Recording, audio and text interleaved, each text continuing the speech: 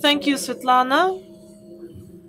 We exhausted our agenda. Please, do we have any questions? Then I have a question to Alexander Tulandrina. She talked about the 19th research, and Svetlana talked about the solo one. And there was the difference between the capsules and the pills, or pills and tablets, essentially.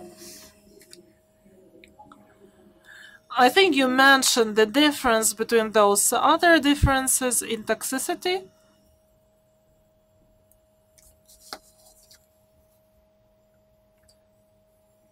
Блондинки не умеют пользоваться этими устройствами. Unfortunately, I haven't shown you the slides that show the difference. I don't think that it's a right thing to do, but in my experience, the use of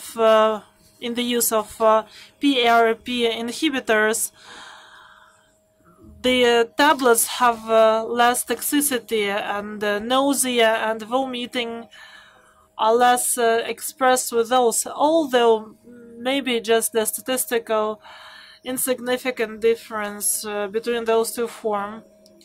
Well, I ask that because I've heard exactly the opposite results, but I would agree that they are quite subjective. I saw more side effects with tablet form. That's why I asked that.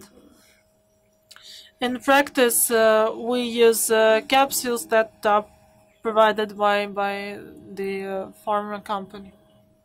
I have a question to Vladimir about the PARP inhibitor with breast cancer patient. It's not a secret that about 40% have metastasis in the brain.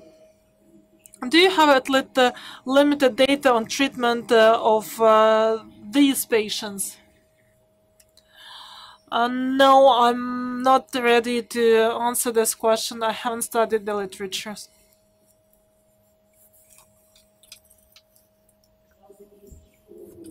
Please, are there any other questions? Questions to Yevgeny, to Svetlana.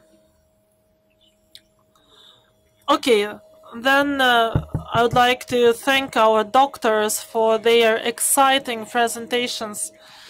And what's the bottom line? What's the lessons that we can learn from that session?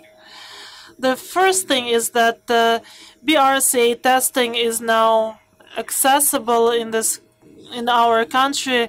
RUSCO made a lot of effort to do so. All ovarian cancer patients should be tested, and in our center we test all the patients with breast cancers for BRCA mutation. Previously we talked about triple negative patients with family background, but as we learned, BRCA mutation can take place even with estrogen and progesterone expression.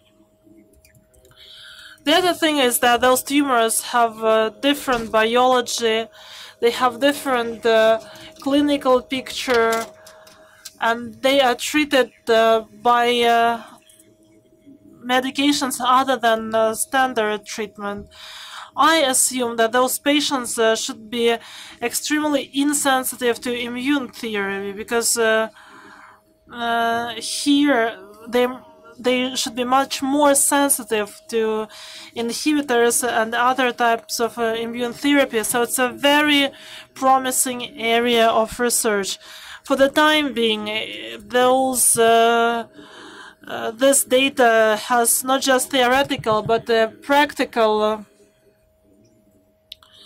value, and if BRCA mutation is identified, the relatives should be considered and should be offered examination.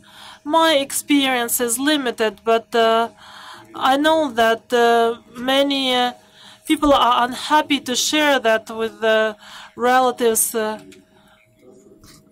because mutations are not perceived well. Sometimes people with mutations are perceived as people with deficiencies. So I think we should advocate more, and we should explain and outreach tell about the risks of